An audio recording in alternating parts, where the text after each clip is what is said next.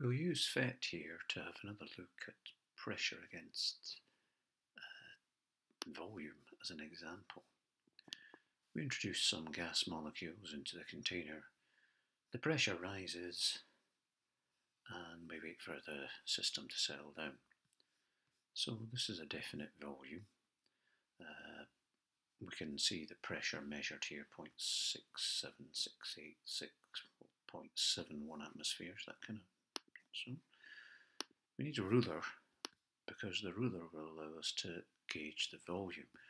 So what we'll do is just move this to the position 4 and we'll note the pressure. The pressure is 0.80. We're going to keep the temperature constant and our volume will be indicated by the 4 to 10 single dimension length measurement, and the pressure here is currently 0.85 atmospheres.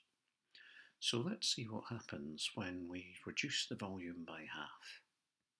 What do you think will happen? Here we go.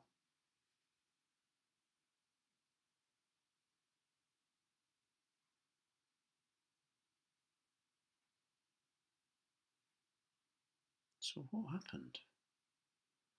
The volume is about half.